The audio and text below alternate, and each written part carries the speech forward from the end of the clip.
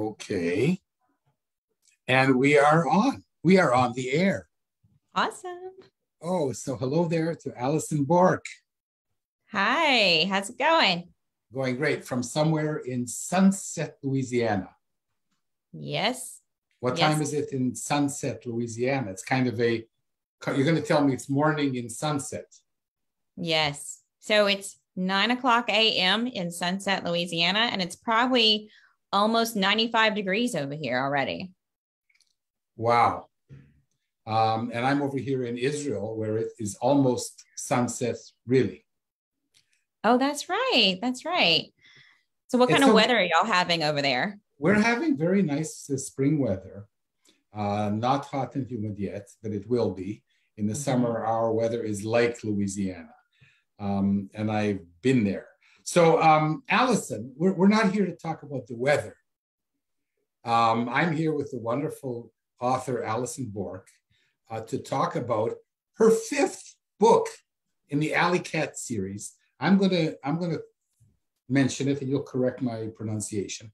Ali and the Cattywampus Wednesday. Yes, it's Alycat and the Cattywampus Wednesday. And it came out just 3 or 4 days ago. Yes, it came out on Monday, and this is the 5th book in the Alycat series. So I'm super excited. I can't wait to celebrate. We're going to have a book launch party on Saturday, and it's just been a week of celebrations. That's incredible. So I'm here to celebrate with you. So I'm just going to mention that I'm Mel Rosenberg for the New Books Network, the Children's Literature channel, and how wonderful to have you on the show. So Alysson, it's about you and your life and about your craft and your book. Let's start with a few words about the series and your new book. So the series started back in 2016. I have a background in teaching. I also practiced law for almost 8 years. And when I was practicing law, I decided to take a year off and be at home with my kids who were young at the time.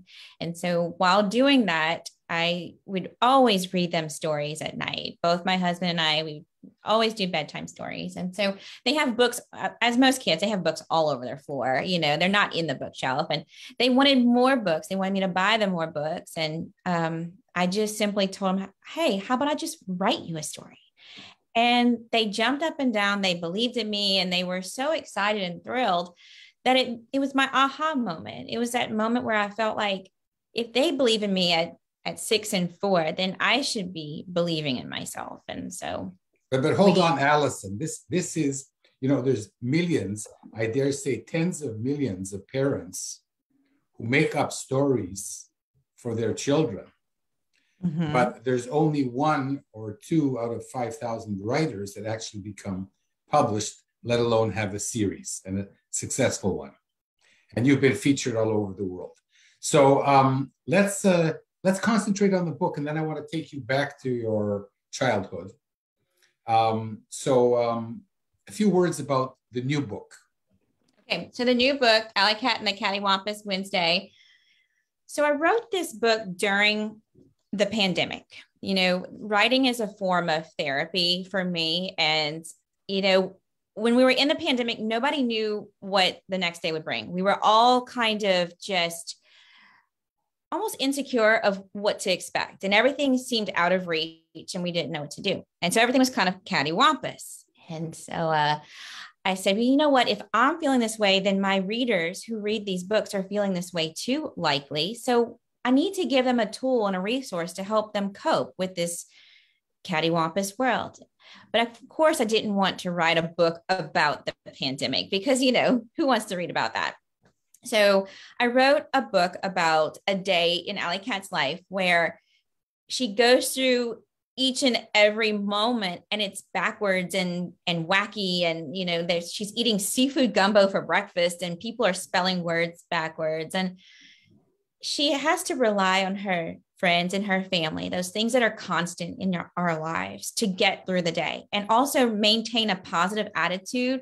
And you can see that when she does maintain this kind of go with the flow, take it one step at a time attitude, she shines brightly by doing that. And so it's a way for my readers to be able to to get through any kind of cattywampus day, whether it's a pandemic or maybe just a bad day at school, and know that you can rely on those things that are constant, our family, our friends. A positive attitude always helps in a situation that seems a little bit wacky. And so that's why I wrote the book. And I hope that readers can use it as a tool to get through any sort of day that they might have. Wonderful. And it's a good time now to mention the illustrator and the publisher. Yes. So my illustrator is Chiara Savati. She's from Italy. She's been with me since the beginning of the series.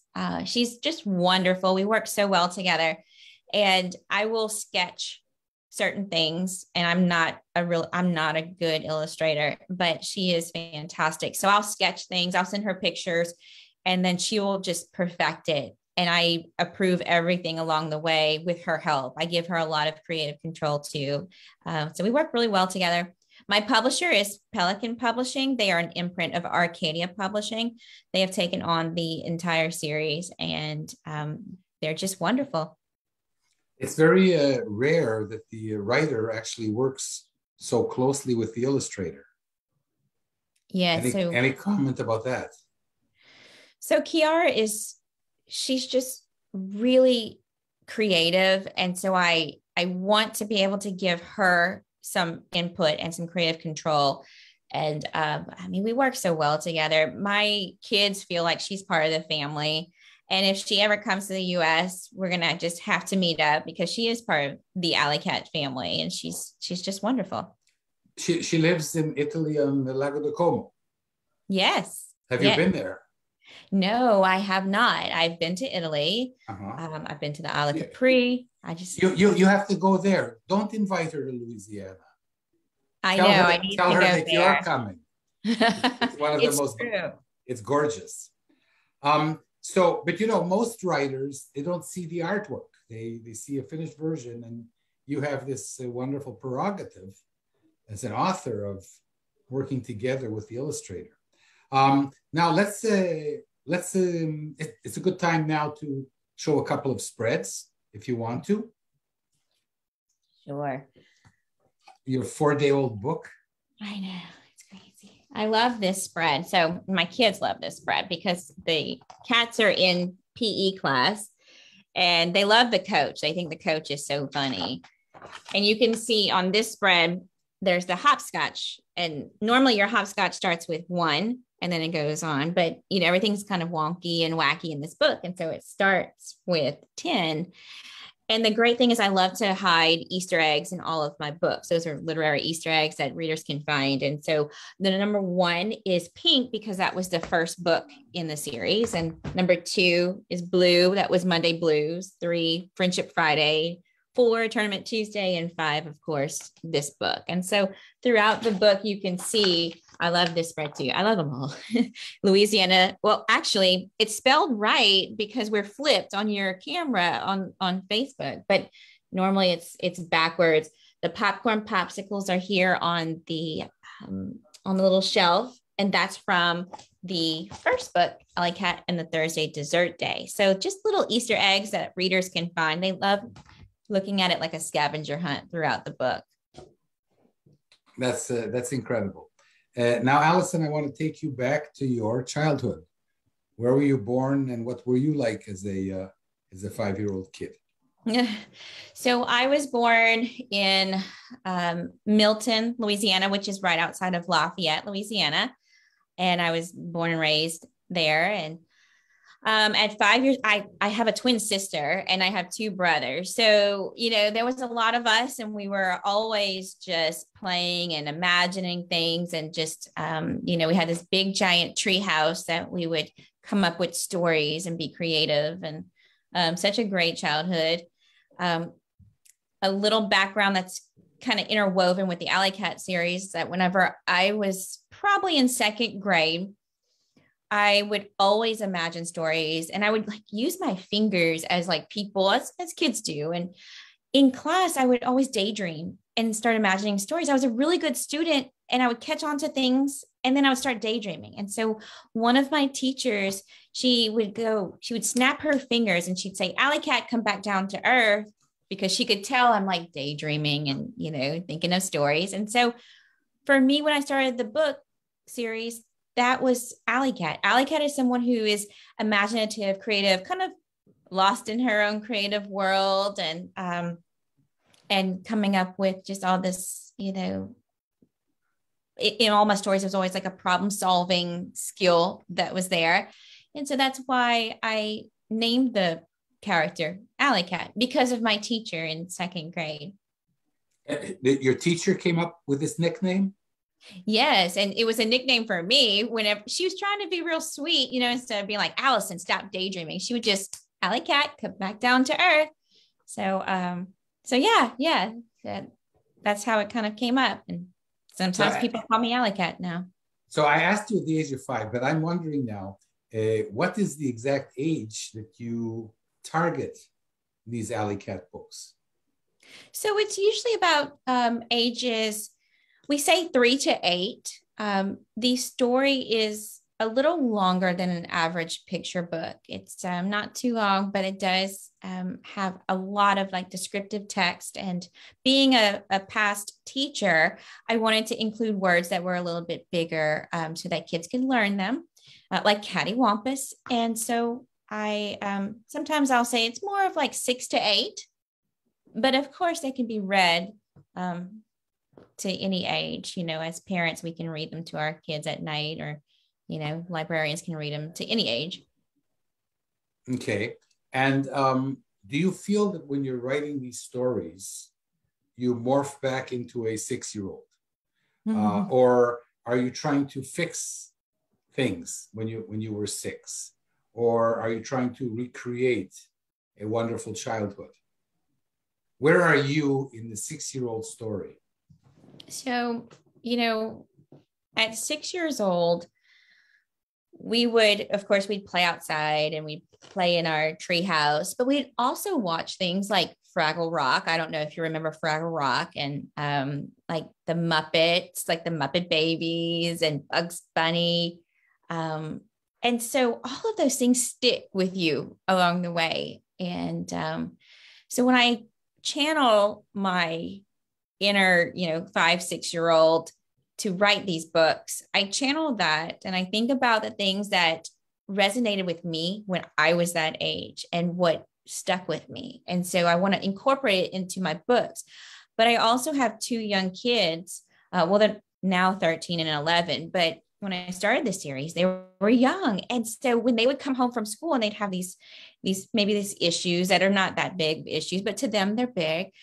I would always try to think, how can they solve these problems themselves? Not just kind of be upset and just kind of stuck in that upset moment. And so I channel that, how to problem solve. That's, the teacher in me also.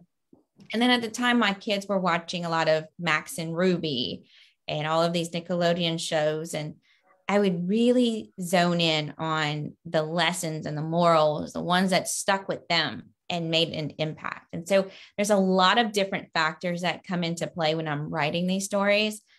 And another inspiration is my own pets at home, because I have 2 cats and a dog, and they're always doing something really crazy. And I'm surprised they're not on top of my chair right now. But yeah, it's just getting inspiration from my own childhood, my kids, my pets, and also the students that I visit at author visits at schools. I get to watch them and interact with them. And they always have all of these suggestions for like my next stories too. Wonderful. When you were a teacher, what age did you teach? It was first grade. So that was probably about 6, 7 years old. So you're really focused on this particular age. Yes. And so when I taught school, when I would read books to the kids in class, they would never want the story to end if it was a good book. And so when I wrote these books, I wanted the story not to end for them. So I have activities at the end of each book, whether it's a recipe or a song or a dance, something they can bring with them and keep going with this story. Because when I read things like Harry Potter, I don't want it to end. We all want stories to last forever. So I figured giving them these activities, these supplemental materials at the end, that they can carry that forward too. Okay, but we teach writers not to put the moral first. And of course, your story has morals, more than one, but they're not up front. Right. First of all, you have your plot. What I'm now curious about is the 6-year-old Alysson, who was a bit of a daydreamer and had a lovely childhood with a treehouse, does not go into creative writing, but instead becomes a lawyer? Run me through that, please. So this is sad to say, but as I guess like a teenager getting close to my 20s, I watched Legally Blonde. Okay. And everybody thought Elle Woods was awesome. I mean, she was, and she had a little dog named Bruiser.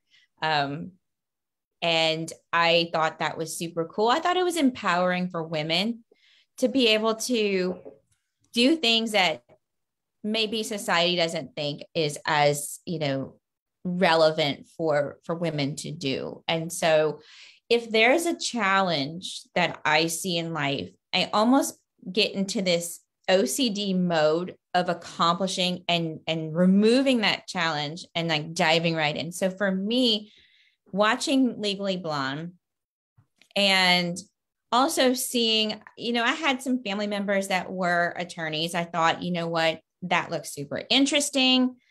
And I'm very analytical. I'm very type A. And this is not just a male career. I can do this and I can maybe make a difference. And so this is really interesting because I wasn't implying that at all. And it's interesting. You will have to come back to this gender thing because now it's interesting. No, but what I was saying is somebody who's a creative type. Law is not necessarily considered a profession for very creative people who love storytelling and writing.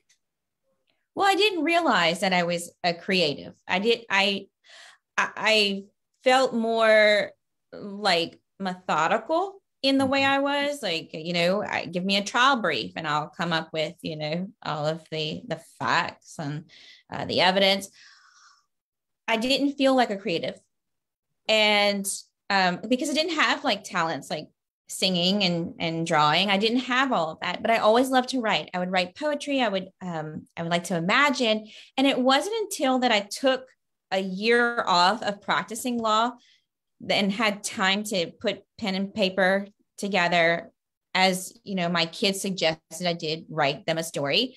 That's when I realized that I could easily do that. Like, it wasn't hard for me to channel those thoughts and those stories onto paper.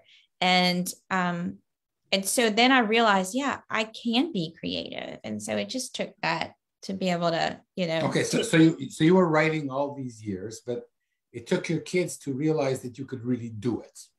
Right. But I wasn't writing children's books. I was writing trial briefs, and I've always written. No, as a kid, you didn't write? I would write poetry, a lot of poetry. I would do a lot of little cartoon drawings, like almost like graphic novels, where it's just like a quick plot, something funny. And of course, the drawings weren't great, but that's as far as I went with writing things down. Lots of poetry, but not so much writing children's stories. Okay, so a 4-year-old and 6-year-old at home asking mommy to write them stories, and you sit and write them stories, and then what happened?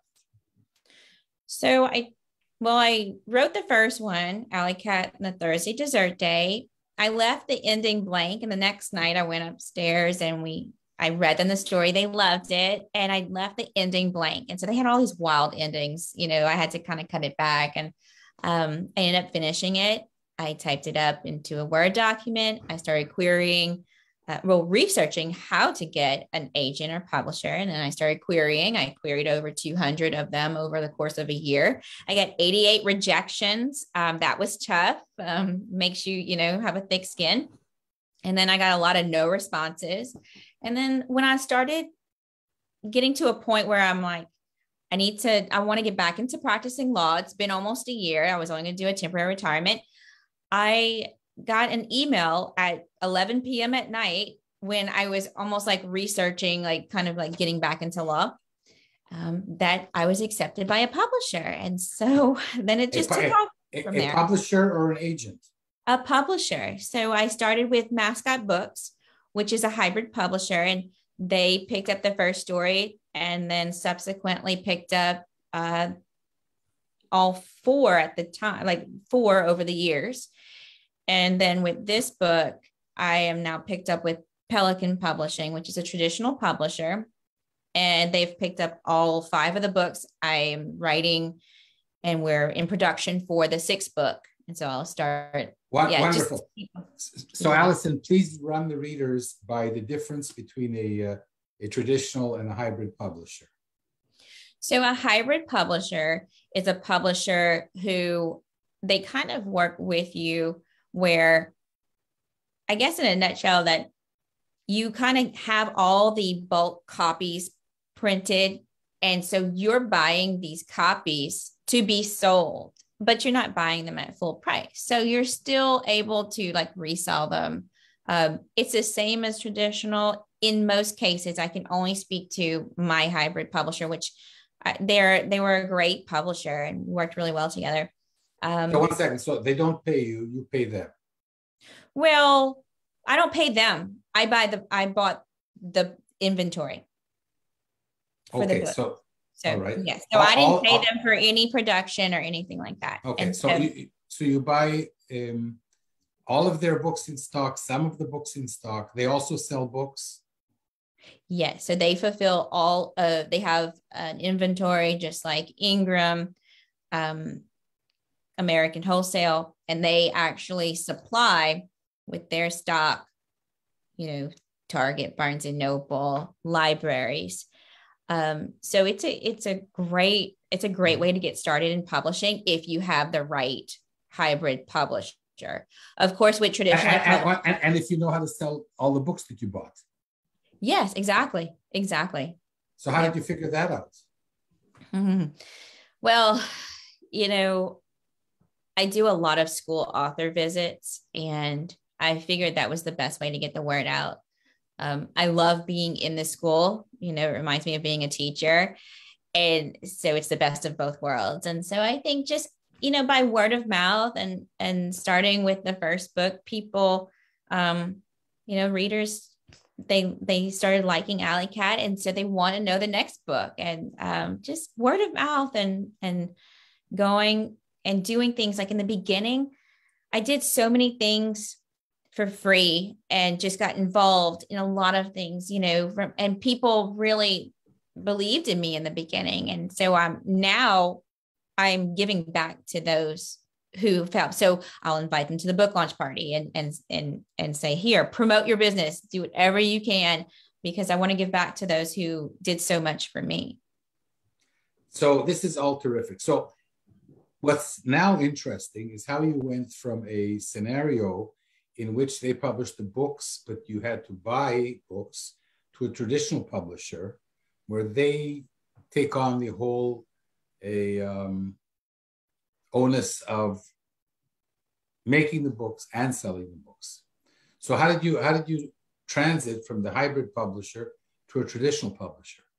So I started the querying process again, and for each book. And that was with Cattywampus Wednesday, and Pelican liked it and picked it up, and they've now picked up all the books and more. So it's been a good transition. It was the goal all along to be traditionally published. Some people, it just takes a little bit longer. And Alysson, don't get me wrong. You're one of many thousands of authors who have succeeded. An agent will get thousands of manuscripts a year and pick maybe 2 writers. To be rejected 100 times is kind of par for the course. Mm-hmm. To have the career you have already is really outstanding. Well, thank you. It's you've done this without an agent.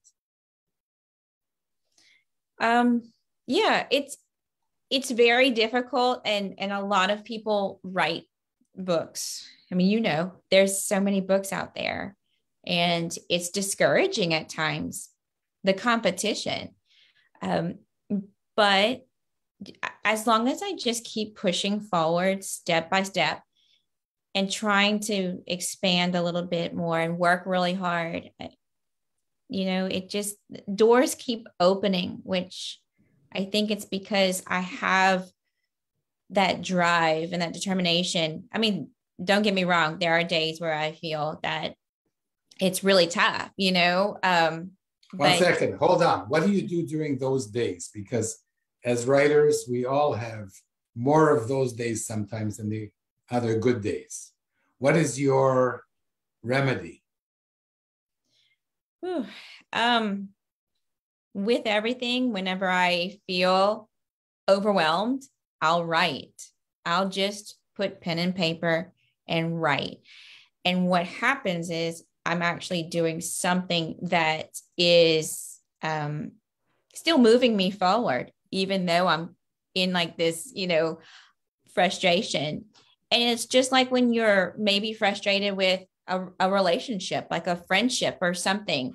And if you write it down, you feel better, at least for a little bit. And so, it is tough. Any business, even any small business is tough. There are going to be a lot of trials and tribulations. But as long as you just keep moving forward, whether it's baby steps or, taking some time to regroup, you can persevere. Okay, that's wonderful news. I would really like to ask you, could you read a little bit from the new book? Sure. Which I highly recommend. So I love this page. But you like going against the norms. I noticed this about you.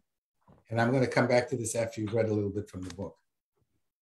So this page, I'm not sure if you can see it, but Louisiana is spelled backwards. We're just flipped with the camera. And then, of course, like the Louisiana State slipped backwards. You see the magnolia. So they're in Louisiana history class. So it says, after PE, the students headed to lunch, then to history class. Today, we'll be learning about Louisiana history, said Miss Purry. Who can tell me the state flower? Magnolia, shouted Spotty. Correct, replied Miss Purry. Who can spell Louisiana for me? Luna answered quickly. Anaisiuol. What? Alycat thought. That's backwards. Very good, said Miss Purry. You're a great speller.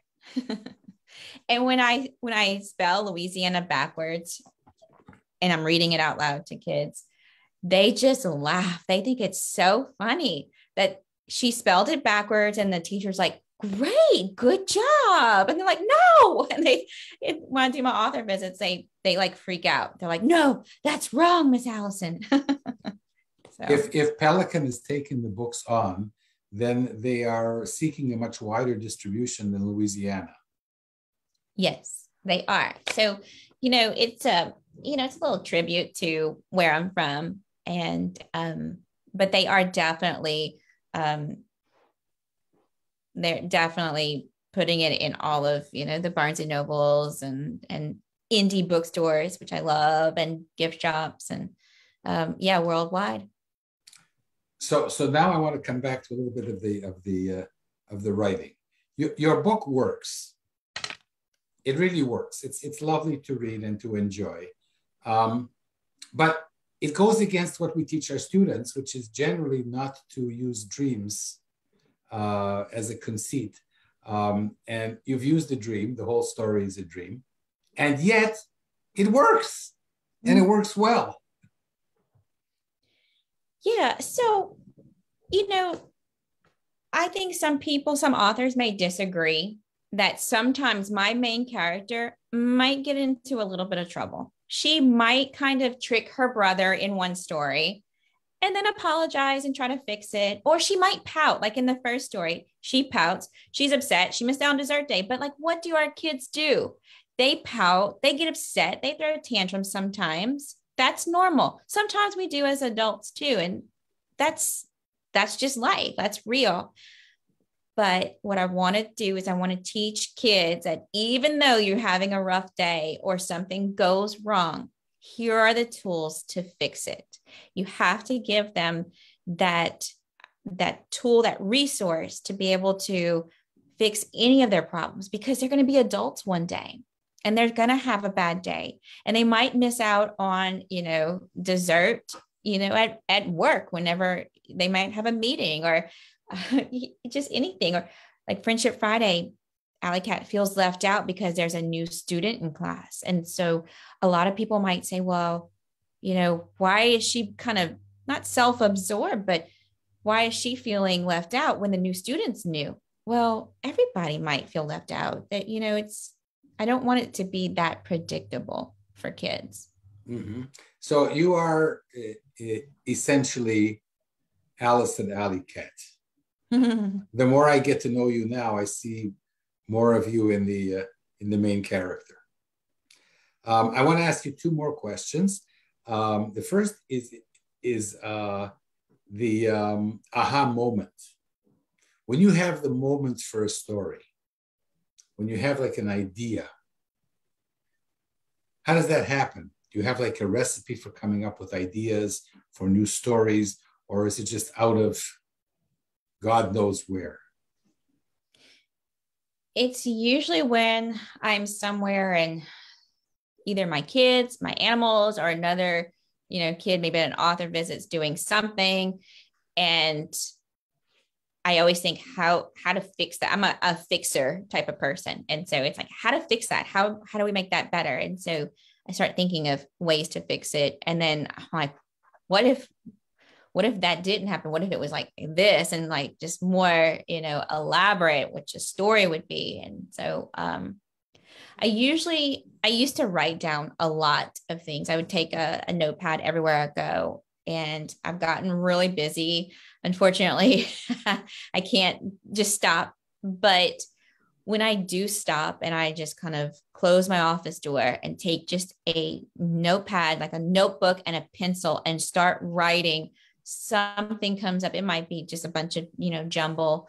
But it just kind of, all these puzzle pieces just start coming together on paper. And I get really excited when it starts coming together. And I usually I run up to like my family. I'm like, look what I wrote. And they chime in with some different things that can happen. So it's a great feeling to keep Alycat alive, because she's part of our family now. She's like a sibling to my kids. Absolutely. But are these predictable moments or unpredictable moments? Unpredictable moments. It's never planned. It's, it's kind of how we live our life over here. It's just like, living day by day. And you said a minute ago that you're busy. So you're busy now full-time with your books. I'm busy with my books. I'm busy with my kids. I'm also busy with a PR firm that I have started with my business partner, Lori Erlinsky. She and I, during the pandemic, we started a podcast to help authors still get out into the world. And so while doing that, long story short, authors started asking us for help with marketing. And so, and she's brilliant at marketing. She's got such a great background in marketing, and she used to work for PBS. And so we decided to take on one author, which turned into over 200 authors, and we help launch their books. We help revive their books. We help market their books. And, we both really love books so much and being a part of an author's journey. And so I have to balance my time with my own series and helping authors, my kids. It's a busy world, but I wouldn't have it any other way. That's wonderful. So these are authors who are publishing independently, I guess. We have authors that are self-published, hybrid, and traditional authors. We even work with publishers to help them with their marketing too. So wow, that's incredible. We do a lot of think outside the box with marketing, especially in this virtual world that's moving more, back into in-person. And so we just want to be different. We want the authors to succeed, and we love cheering them on. When they win an award, we're emailing them with a bunch of emojis. We're so excited for them. Wonderful. So we'll have to speak about that another time, but it's an intriguing subject. And the last thing I'm going to ask you today is about this gender thing, because I wanted to write children's books all my life, but I was relatively busy, and I'm just getting around to it these days, shall we say, past 5 or 10 years. And I'm surprised that there are so few guys writing children's books. This seems to be like, you talked about Legally Blonde and penetrating a profession that's considered male. Mm-hmm. My daughter, by the way, is an ace lawyer, so I don't think like that. But what's it with children's writing that there's so few guys? Do you have an answer for that?